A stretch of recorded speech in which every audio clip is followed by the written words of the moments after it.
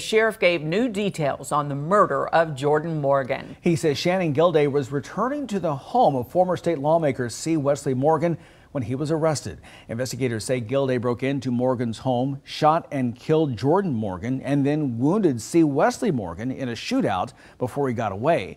His family says Gilday was distraught over the chance of nuclear war and obsessed with getting a bunker, and kept notes on the family and their home, which has a bunker beneath it.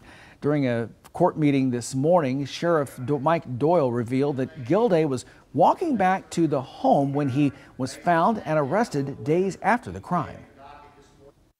Once he left Madison County and then came back to carry out his means that he wanted to get back at that location, no telling what would have happened if he hadn't been apprehended at that point in time.